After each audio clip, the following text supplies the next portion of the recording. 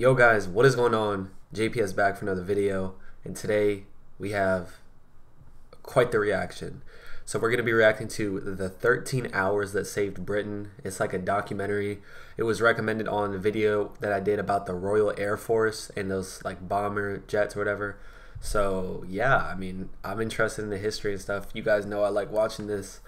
But this is a long documentary, so you know, I don't know if you guys have seen it before or not, but we can both watch it for the first time, or you can watch it again. Who knows? But yeah, leave a like and subscribe if you're new, and let's get it. I'm curious. Never heard of this before. Guess we'll get the context throughout the video, but here we go.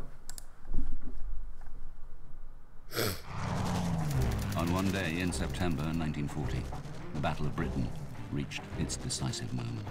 Throughout the summer months, Britain's fighter command had fought a desperate battle against the Luftwaffe. As far as the planes were concerned, we'd never seen anything like it. It was just awesome. They were overhead, there were masses of them. They'd only got to come across the water and they were here. Everybody was in the front line. The civilians were in the front line. Beneath the battle-ridden skies, people from all walks of life became involved in the defense of Britain. Age, situation, or circumstance was no barrier. Yeah, I remember that. The woman. It was a time that this country was actually welded together with one aim in mind: to defeat the aggressor. Each day, they faced the grim realities of war. The next thing he said, I know I was standing on my own, the other man's on the floor, he'd been bombed. To me, as a child, it seemed extraordinarily fun. And then I glanced to the right, and I saw this huge formation of Spitfires and Hurricanes making their way directly towards the formation of the bombers. And it was just unbelievable to see so many aircraft. Never seen so many aircraft. One day of dramatic aerial combat would now decide the fate of the nation. The role of the Luftwaffe during the Battle of Britain was to destroy fighter command, to gain air superiority to enable the invasion to take place, to occupy Britain, or to force us out of the war on Nazi terms. Son, this documentary is dramatic. This is the story of that day. Oh my gosh. The 15th of September 1940. Crazy day though. The 13 hours that saved Britain. Yeah, alright. Hold on. At first I was like, what day are they talking about? But there was actually a movie about this. I forgot the name of it, but it came out a couple years ago, and it was pretty popular. So, if you know what I'm talking about. The 13 hours that saved Britain.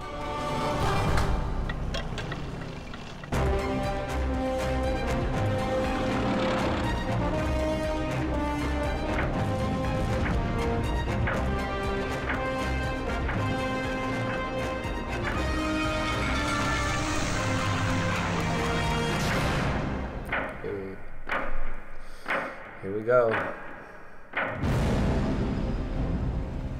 Hitler's Nazi Germany dominates Europe. His armed forces have swept across the continent, crushing all opposition. Of his enemies, only Britain remains undefeated. The rest of Europe was either enthralled to Nazi Germany or had been conquered. Poland, Denmark, Norway, France, Belgium, Holland, Luxembourg, these countries had fallen. So Germany was at the peak of his powers. Hermann Goering, head of the Luftwaffe, believes that attacks by German Air Force alone can bring Britain to its knees. He has promised the Führer that the Royal Air Force will be swept from the skies. The German Air Force had concentrated on the Royal Air Force, both in the air and on the ground, the fighter airfields.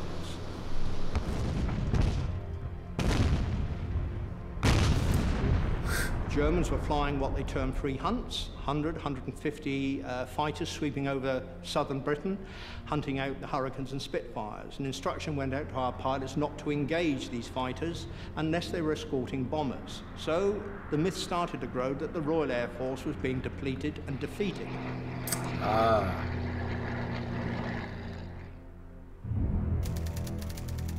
The following events take place between 6:30 a.m.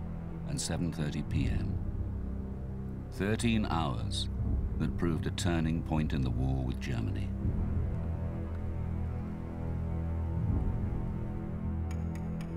6:34 a.m. Sunday dawns for a country that has lived in fear of invasion for more than 3 months. We had the Germans knocking at the door. If the Air Force had been overwhelmed, they would have been in London within a week or so. We couldn't have stopped it. When France fell, we didn't think we had a chance. I mean, they'd only got to come across the water and they were here.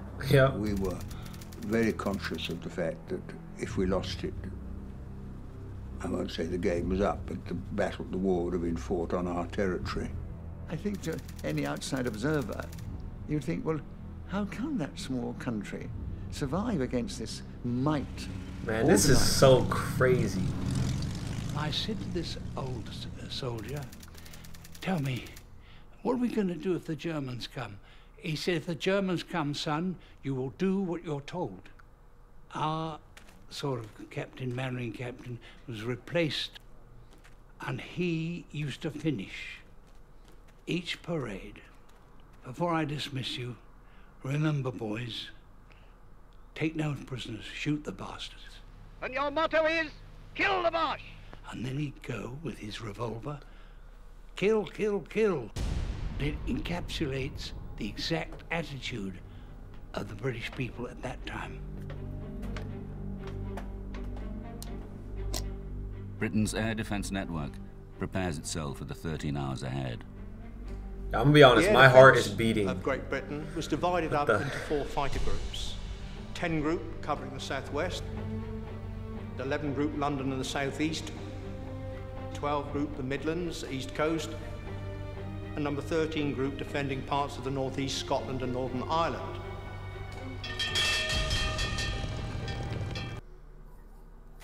Really? Hi there, welcome to Forward. Come on in. I'm Dr. Nate. As the day begins, one squadron from each sector is brought to readiness. The integrated air defence of the United Kingdom is all down to the foresight of Sir Hugh Dowding. When he took over Fighter Command, he reorganised the air defence of the United Kingdom into the group system. The Germans had nothing like it, and in fact, they just did not realise what they were up against. 8:02 a.m. A lone German Heinkel bomber on a weather reconnaissance flight flies westward along the English Channel. Out of range of British fighters, its progress is monitored by an innovation that is the cornerstone of Dowding's air defence system. We had radar, which of course gave us eyes into the continent, so we could see the build-up of aircraft, and we could see the aircraft coming across towards the UK. This would give us time to get the aircraft up off the ground and into position to meet any given threat. This information would go from the radar stations to Headquarters Fighter Command. It was filtered, passed to their operations room, and then passed direct to the group. They would place the plots on the table, and these would be tracked in by radar. CH radar was entirely in the business of defence. In other words, picking up bombers at 90 miles range before they ever started crossing the channel and heading in our direction. They were seen on the screen the moment they got up in the air. What the heck? The course flown by the lone Heinkel eventually brings it within range of British fighters. The controller of the day would watch this. He would then alert whichever sector station he wanted. The sector controller's job was to get his aircraft off the ground, to vector them towards the enemy formations. The sector controller scrambles 2 Hurricanes from Exeter to intercept the intruder.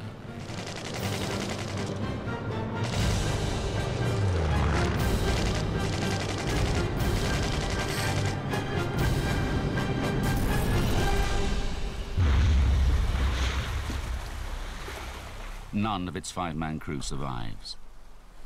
They are the first casualties of the day.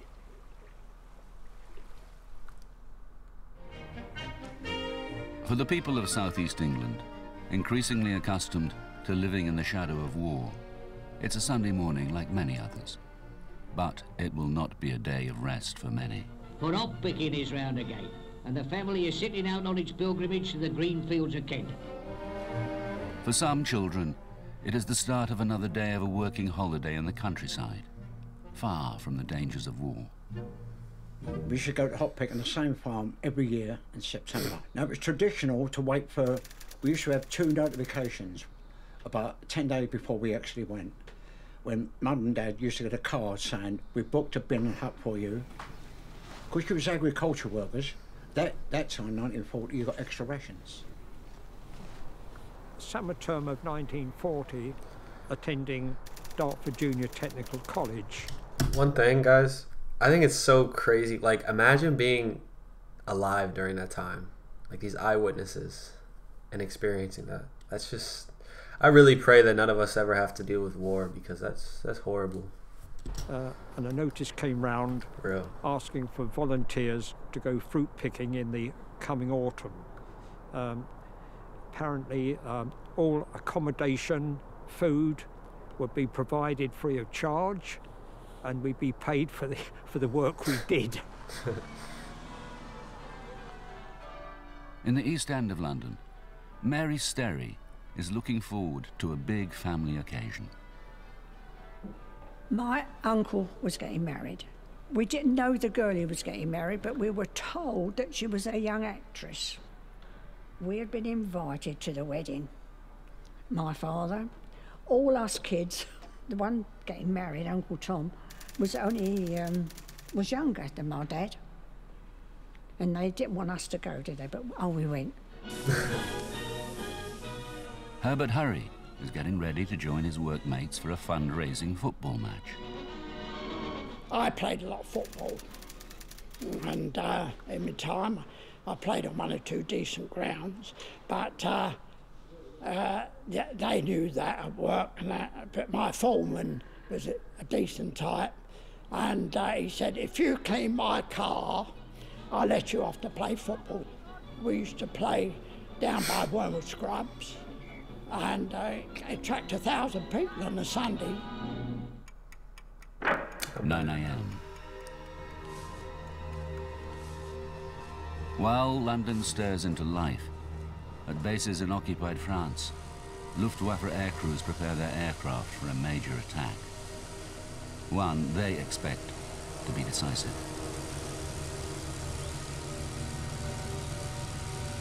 There was a meeting in The Hague in Holland, headed by Hermann Goering. At this meeting, the state of the Royal Air Force, in particular Fighter Command, was discussed. German pilots were going back, claiming maybe they'd shot down 10, 20 Hurricanes and Spitfires, in reality only 5. The Germans believed that the Royal Air Force was now on the verge of defeat, and they mounted 2 major raids. 10:30 a.m. Britain's air defences are on full alert. But now, Air Vice Marshal Keith Park, commander of... Yo, these ads are actually pissing me off. Oh my gosh. ...of 11 Group receives unexpected news. Prime Minister Winston Churchill has chosen today to visit 11 Group's command centre. In full view of the controller here at Uxbridge, he could see the German forces assembling over the continent before they'd crossed the Channel. Churchill watches markers appear on the table, indicating a build-up of German bomber squadrons making their way to rendezvous points over the French coast.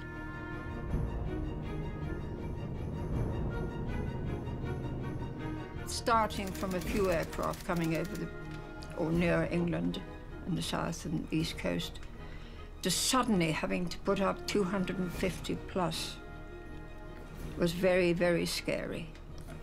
Damn. Because you couldn't imagine that many aeroplanes coming over. And were we going to survive?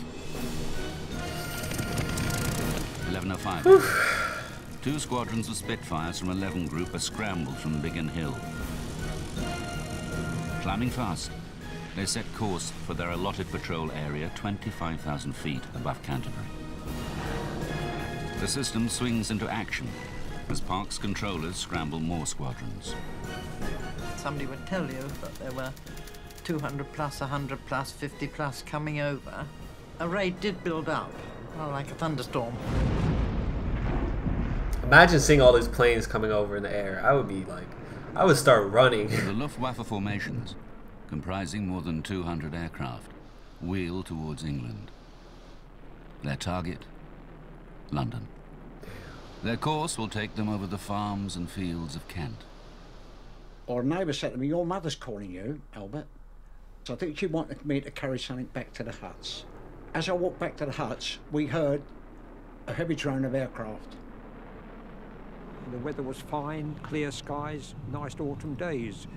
And then after that it all happened. The aircraft of Fighter Command are about to be drawn into a major battle above the Garden of England. The fate of the nation hangs upon its outcome. 11:36 a.m. 4 hours in this? Of 5 September hours? 1940. Luftwaffe formations cross the English coast at Folkestone. The only opposition they meet is anti-aircraft fire from the ground, reinforcing their belief that the Royal Air Force is on the verge of defeat and London is exposed to attack.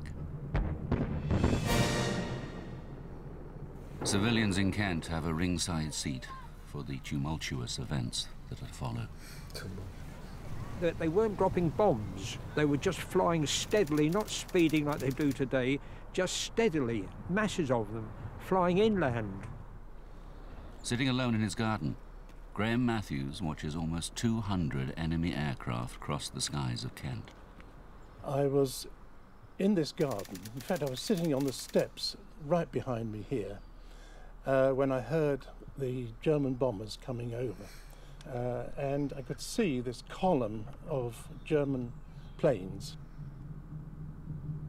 They were flying into these big puffs of flak put up by the anti-aircraft guns. I'm telling you, if I Once saw the that... enemy aircraft had crossed the coastline, radar was technically redundant.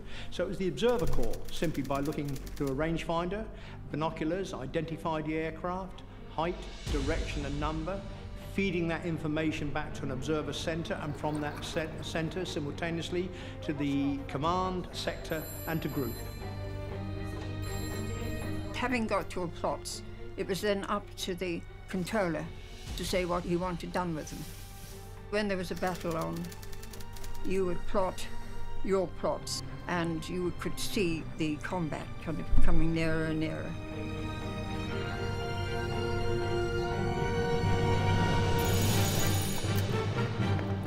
Precise information on the raiders' progress is relayed to RAF fighter squadrons.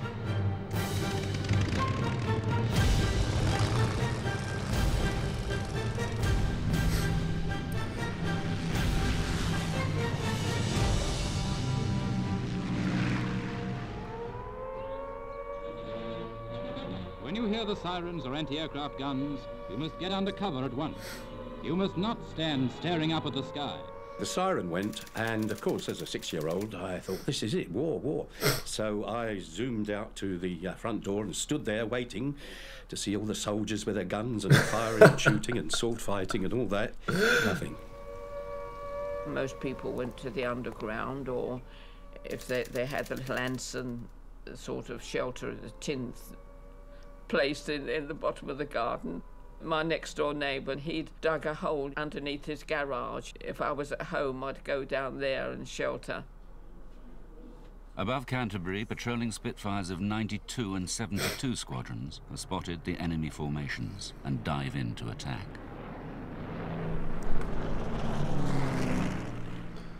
Along with other children, Ray Binks has been sent from London to the safety of rural Kent. But he soon discovered that the front line of the aerial battle now runs through the fields and villages of southern England.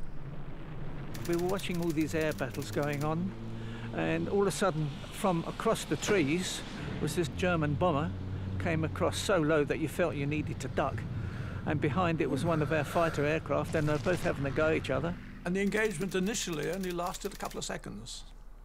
And then you would then break away and then attack them individually again until either you were out of ammunition or for one reason or another you weren't able to attack anything. More British fighter squadrons join the action. Our boys were coming out of the sky and shooting them up, and they were going up, and there was these vapour trails. You had vapour trails all over the sky. It was just like a lacework pattern. So to hear the roar of the engines and the stutter of the guns and screaming of the engines, really, you would see the smoke start pouring out of one, and then it was plummets to the ground. Drawing nearer to London, the beleaguered German formations reached the village of Chislehurst. My father had heard that Chislehurst Caves was a place where people used to go who were bombed out. So he said, let's get into the van and we go to the caves. Hardly any lighting at all. They gave us the hurricane lamps to find our way in. They gave us mattresses to lay on the floor, blankets, and we were one of the early ones then because that was just at the start of it. And there was very few people here. There was no sound of aircraft or bombs or guns. But Ron has no intention of missing the excitement taking place overhead. He leaves the shelter of the caves. I was more interested in watching what was going on, and I saw this huge formation of Spitfires and Hurricanes, more than I'd seen before. I should say roughly again about 50 or 60 of them, making their way directly towards the formation of the bombers. Matter of fact, guys, I have a quick thing to say. I don't think I've ever told like really anyone this, but I have a lot of like European descent. I'm part Irish, part German, part Russian, and a bunch of other stuff. But my grandmother's Russian. I mean, oh my gosh, my grandmother's German, and like her parents and them, they got out like right before all this happened. Like it was just, my dad told me about it. It's just crazy. So I'm not saying I have like a personal connection to this or anything, but these like, you know, eyewitness stories are crazy. I like how it's going like from right when they reach the coast all the way up until, you know, their goal of getting to London, the Germans bombers. But yeah, this is, my heart rate is up. Is anyone else's heart rate up watching this? I'm scared. Hard pressed and stripped of most of their fighter escort, the German bomber formations arrive over London.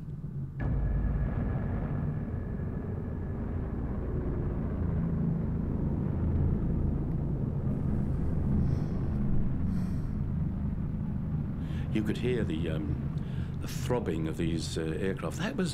It was pretty eerie, I must say. You could hear it was droning, you know, sort of, and you think, oh my gosh, we're going to be in for it. Twin brothers Jeffrey and Alan Lee Williams are already accomplished plane spotters. We knew all the aircraft before we joined the ATC, because every book we bought was about aircraft recognition. German bombers, especially the Heinkels, they made a very distinctive noise. So you could tell the difference between a German plane and a British plane. 12:08 p.m. Park has 6 fighter squadrons over the capital itself, with 6 more en route from neighboring groups. More than 125 RAF fighters are about to fall on the Luftwaffe formations. Once the fighters were up there, there was no anti-aircraft fighting. Otherwise our aircraft would have been vulnerable. Clear blue sky above us. The bombers were about 15 to 20,000 feet up, I think. And the fighters were above them, beneath them. And the fighters were attacking each other. The Hurricanes were attacking the bombers, as far as we could detect. And the Spitfires were attacking the Messerschmitts.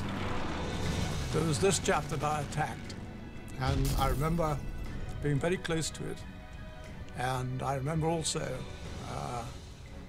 it splattering bits and pieces. It's rather like hitting water with the back of a spoon. You know, you see things fly off in all directions.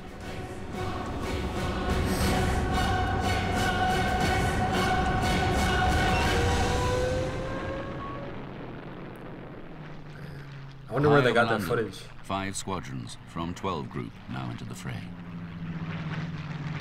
There were that many RAF fighters in the sky, technically they were getting in each other's way. Jeez. You got yourself tangled up with these things with black swastikas and crosses on them and things. Occasionally, you would find you were mixed up in a dogfight and a Spitfire would whiz past and you'd think, ah, there's somebody else here as well, a friend. But otherwise you didn't see them. You lost contact with all your own aircraft after all. 1 minute the sky was a tangled mass of whirling aircraft and you fastened onto one and went off in one direction. And by the time you'd finished with that, you looked round, there was nobody to be seen anywhere. Looking up, I couldn't tell which was which. I mean, to me, they looked like giant moths playing You're It. But I couldn't tell which was ours and which was theirs. For the German airman, as he crossed over, it's a risky believing job. that the Royal Air Force was defeated, to be confronted by another 50 to 60 Hurricanes and Spitfires, you can imagine how their morale felt. A lot of the bombers, once they got to London, they quickly turned round, and as they flew back, they got rid of the bombs. Oh. I don't remember hearing a noise at all. I think the bomb was so close that we didn't hear the noise, but we felt the blast. And we were picked up and thrown into the wool shop. And, of course, the blast had reached the window and blown it in before it blew us through a fraction of a second between the two events, thank God, because if we'd actually gone through the glass, I think it might well have killed us. And then, as I was about to deliver another attack on the same aeroplanes, the crew began to bail out. And I was immediately behind it, and I remember seeing things I didn't really recognize to start with until they flew past the top of my cockpit, and I realized they were arms and legs. The German aircraft was shot down just over our area, and the pilot parachuted into the grounds of the old Bedlam Lunatic Asylum, which is now the Imperial War Museum. He was immediately surrounded by as many people as you can name, all very, very angry, of course. 12:11 p.m. The German formations turn away from London and head back towards the English Channel, harried all the way by Spitfires and Hurricanes. 2 of the bomber pilots decided it was time to go home. They didn't fancy, they'd never seen so many Spitfires and Hurricanes together in one time, so they took a turn. They broke off from the right side of the formation, which brought the 2 of them towards me. As they were coming over, they thought they'd get a bit more speed, so they started to jettison their bombs. One of the bombs came down quite near me, but being young and energetic and quite fit, I was able to run. I felt the blast of the bomb, but I managed to keep my feet and ran into the caves. That bomb. Well, when the German formation started its retreat from London, RAF fighters were concentrating on trying to bring the aircraft down. The German commander of that formation, Alois Lindmayr, kept his formation together as tightly as possible, knowing that if it was split up, individual aircraft would be doomed. And he beat a brilliant tactical retreat. He managed to get most of his formation back across the channel.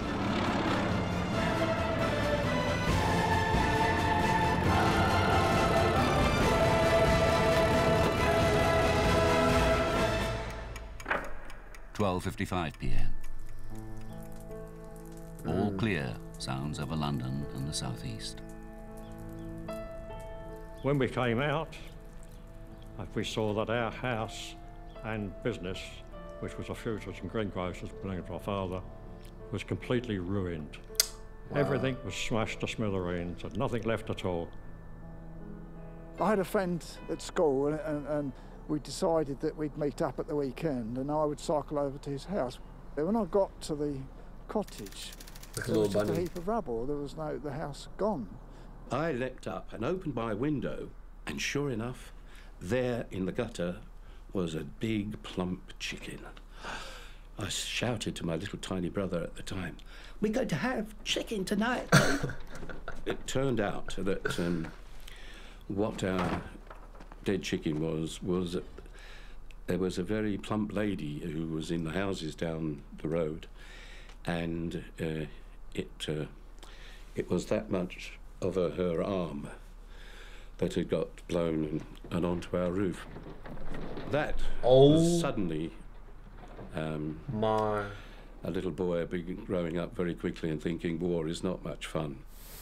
They asked me to carry mugs of tea to the firemen who were still fighting the flames, the ambulance people who were still dealing with people who were trapped in some of the burnt buildings.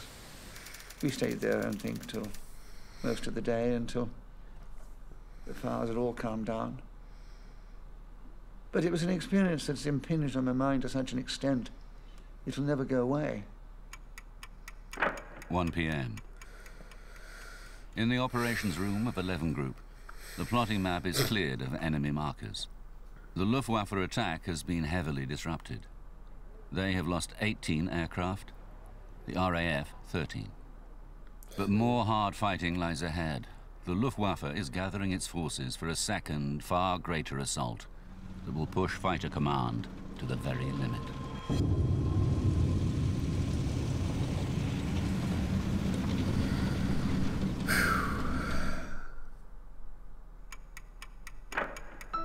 (1:05 p.m., 15th of September 1940. German bombing raids have shattered the peace of Sunday morning. The people of London and southeast England begin dealing with the aftermath of the raid. Some discover more than just debris and destruction. We were in our shelter and we crept out, and in the first apple tree down the garden there was a parachute opened. No sign of an airman, just the parachute. This little pickup truck came along, I think it was a Hillman or an Austin, with 4 or 5 Home Guard in the back, and I think they had 1 rifle, and they asked us where the parachutists had come down, and so we told them, and off they went. We were told to keep them covered and make them take off their parachute. When they were captured, those German pilots, they were so arrogant they couldn't do anything with them because they thought they would be released in a few weeks. The Brits were going to give in. I think if someone's dropping bombs on you, you don't like those people very much. You know, there used to be a saying going around, the only good German was a dead German. Honestly, that's how I would feel. That's how I would feel if I were in their shoes. But guys, like, I need you guys to comment down below. Have any of you, like, do any of you have personal experiences or your parents with this, like, these 13 hours? Comment down below. I'm actually really curious about that. But yeah, lightened it up for us kids. The other thing was, which lightened it up for us kids, was searching for shrapnel. Shrapnel became a sort of currency amongst small boys. You could swap cigarette cards for shrapnel and the other way around. What is it? You know, really Shrapnel? good conker would be worth a piece of shrapnel. And so getting out into the streets first was quite important. What you got, Gert? Good, that'll make a good souvenir.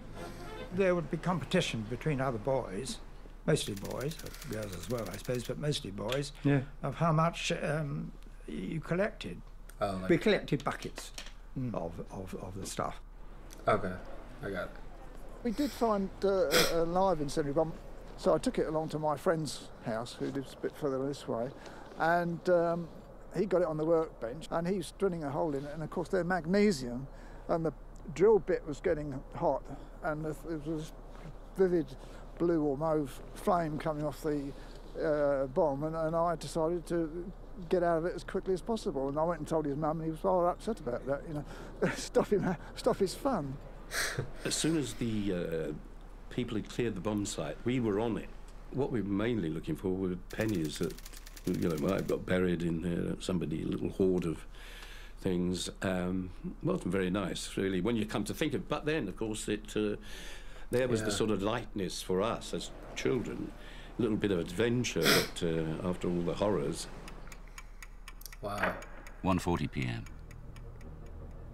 Reports are streaming in as the electronic eyes of the radar network detect another build-up of enemy aircraft across the channel. No. Stop it. In the afternoon, radar picked up an even larger formation forming up and crossing over the channel. Although it couldn't give an exact number, it was estimated to be 400 plus aircraft. Our aircraft, of course, after the morning raid, had returned to ground to rearm and refuel, and were back up in the sky to meet this threat. The Luftwaffe forms 3 huge columns of aircraft. This aerial armada is determined to batter its way through all opposition. We didn't really know what to expect. Well, we were all praying that the Air Force was going to be strong enough to hold out. You adopt a sort of fatalistic attitude to it. You just carry on as best you can. There was a phrase during the war which saying is that if a bomb has got your name on it, that's the one to worry about. But at my age, honestly, you couldn't be killed anyway, could you? It was a big adventure. That's how all 13-year-olds feel. A lone Spitfire is ordered high over the English Channel to wait for the incoming air fleets and relay visual reports to ground controllers. Meanwhile, Mary is under the impression that her memorable Sunday is over. She had a white wedding dress. Not quite. Some flowers, just little tiny flowers in her hair, you know. Anyway, once they'd got married, they came out the church, right? Got in their car and disappeared. My father said, "Come on, let's go home then." We'd never known anything like this before, and the only consolation we had was that everyone was in the same boat. Yeah, I guess. Imagine getting married and then bombed. What the heck?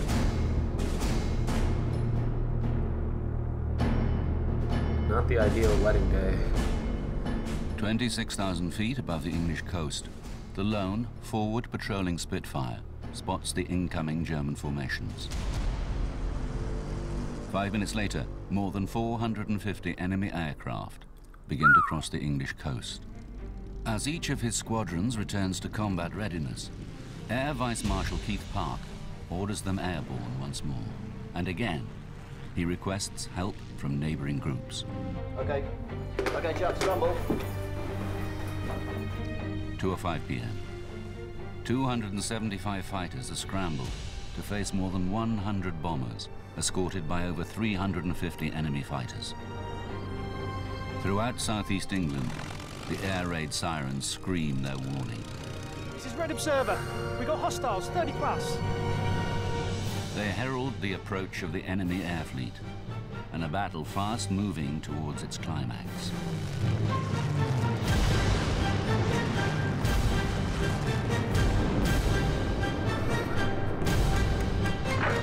(2:14 p.m.) The first clashes take place high above Romney Marsh, as 3 Spitfire squadrons throw themselves. GLC has all the best flavors to help you crush your wellness. You gotta put this right when the climax is coming. Here we go. A steep dive to attack the enemy formation. My heart is beating, dude. I saw all these hundreds of Germans coming in, and we went in as a squadron to attack the bombers. So I went in at this height. They were in close formation, and the gunner never fired back at me, and I always thought that somebody had been at him first. But anyway, I got an engine blazing. So the Spitfires had come down to see to them, and the 109s would come down to attack the Spitfires. So by the time we got off the end of squirting at a whole line of bombers, all hell was let loose. Speed and surprise drives them through the escorting fighters and onto the bombers. Had a quick poke at a bomber, then been bounced by the 109 escort herself, So you would have to concentrate on saving yourself from the 109s. German fighters are hampered by orders to stick close to the bomber formations and struggle to beat off the initial attacks. I was cycling along when I saw this aircraft coming toward me, very, very low, rooftop height. I jumped off my bicycle and quickly ran into the station and then realised the station wasn't a safe place to be because that could obviously be a target. Yeah. The German formations battle through to the outskirts of London. Oh, we went into the Anderson shelter, and then people started to say, look at this. And of course we all piled out to see what this was. And it was just unbelievable to see so many aircraft. Never seen so many aircraft. 2:30 p.m. The first of London's anti-aircraft batteries opened fire. With little more than 200 heavy guns available, London is desperately short of anti-aircraft artillery. Yeah, that's not enough. The enough. barrage unsettles the approaching bombers and acts as a beacon for British fighters. The first thing we'd see is the cloud of anti-aircraft fire. We seldom saw aircraft in the air because you could pass 500 aeroplanes flying in the opposite direction 2 miles away and not see a thing. All we used to see were the anti-aircraft shells bursting, and we would fly towards them, and then in the middle of those, of course, would be the bombers. In fact, we used to say that the only useful thing that the anti-aircraft did was to provide the puffs in the air, which enabled us to see the bombers. My chum came in, all his clothes had little holes in I them. like this guy. Shrapnel from the big guns from the parks, you know, and all the shrapnel had gone through him, burnt holes all over his suit. Damn. Stretching out over town and countryside, 60 miles back to the English coastline, the sky is dotted with twisting, turning aircraft and streaks of vapor and smoke.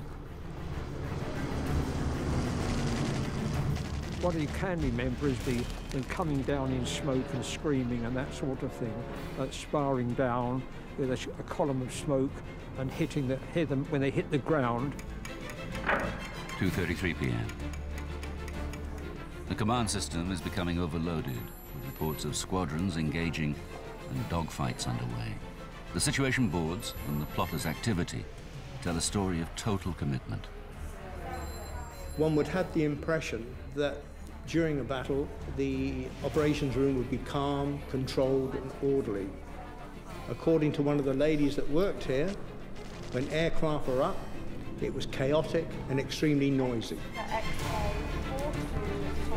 Churchill observes the crowded plotting table, sensing that the action is approaching a climax. Here we go. He looks for signs of squadrons being held in reserve. He asked Park, how many reserves do we have left? The answer was none. Everything was committed for the afternoon raid. Park, later described as a man who could have lost the war in an afternoon, has sent every available squadron into action. The decisive hour has arrived.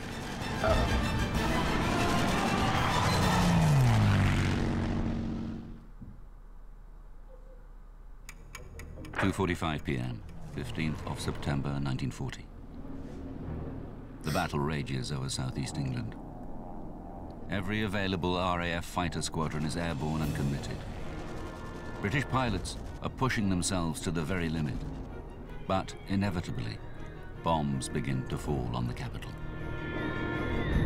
By the time they arrived over the city, London was covered in cloud. They could not see their target, so they just threw their bombs out indiscriminately.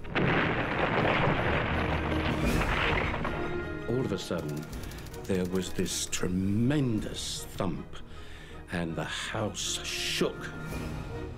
And the third bomb dropped quite close. Oh my God. And then another one, much closer. And I remember thinking to myself, I hope there's not a third. But there was. All the lights went out. It was pitch dark. All the dirt and dust came up from the floor. Everyone was choking. But fortunately, we were alive. Right next door to us was the pickle factory. Well, that got hit. The pickles going. And there was pickles flying I already everywhere. knew. They were bottles bursting and everywhere, because everyone owned the bikes, you know. There was pickles flying everywhere. Yo, imagine, imagine you're like literally scared to death, rightfully so, and then pickles just start flying, and then pickles smack you in the face. Oh my God. Dropped, and they dropped with a hell of a bang, and windows got blown in, and roofs got blown off, and very strange things happened to houses. Pickles. Get sliced right through, and there'd be a gap, and you'd see all the wallpaper of all the rooms of that house that was still standing, but these were the ghosts of the house that had gone. Yeah, exactly. That's I remember crazy. coming out of the church and realising that we was being bombed. Or my dad said, undercover, undercover. There were so many bombs falling then, and they were falling down, believe me. Because the bombs was falling down, we was running here, there and everywhere, trying to get out of the way. We went into the shelter, except my brother wanted to go home with his wife and the baby. The bomb came down at the front of the shelter and pushed him down on top of his wife and the baby, so they were saved, but he was gone. Wow. And that was the last time I see him. Rest in peace. Wow. During the war, people got killed, but you never looked at it from that point of view. I suppose the fighter pilots were the same, really. They just glad till they shot someone down. It was either them or us. Honestly, yeah.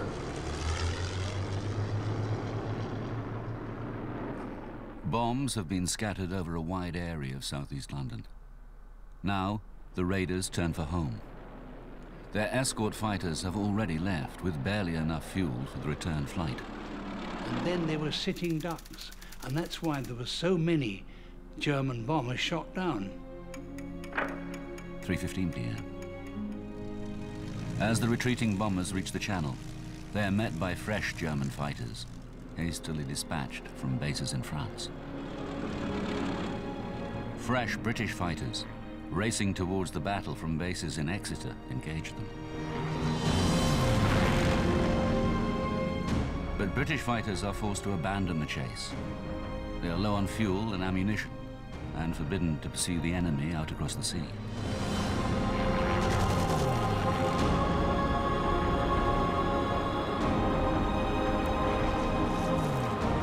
With ominous clouds piling in the skies, the threat of further aerial action recedes, much to the relief of all who have fought and lived through this day. 5:25 p.m. One last Luftwaffe daylight raid is plotted. In spite of a grueling day's fighting, several RAF squadrons again take to the air. The enemy raiders are a fast hit-and-run force of fighter bombers, targeting the Spitfire works at Southampton. But they are driven off without loss to either side. Good. For Fighter Command, it is their last major action of the day.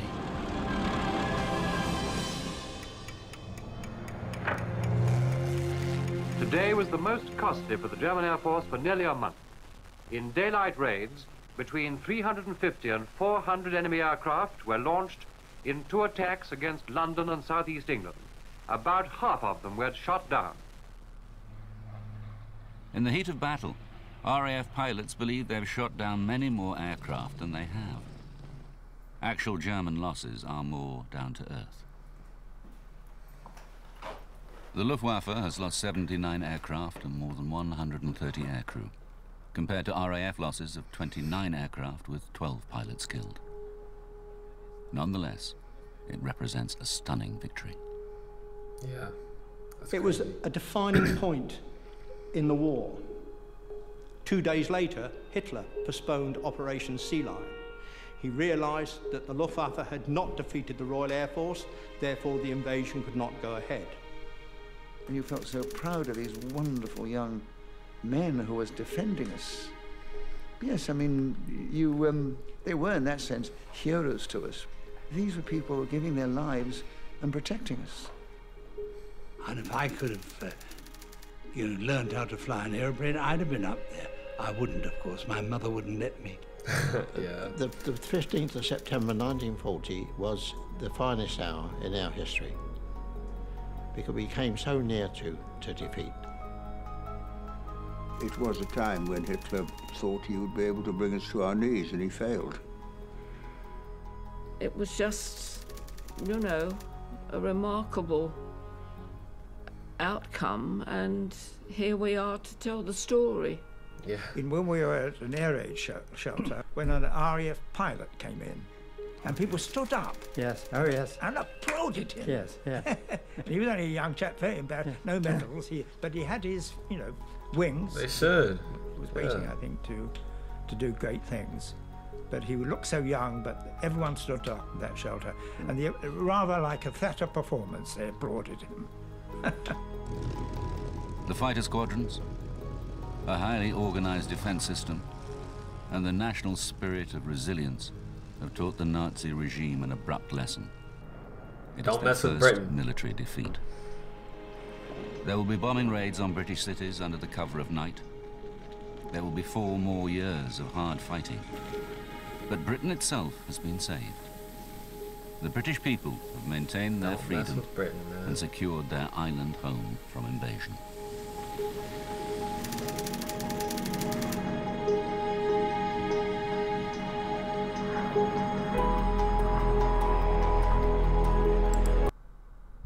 Nah.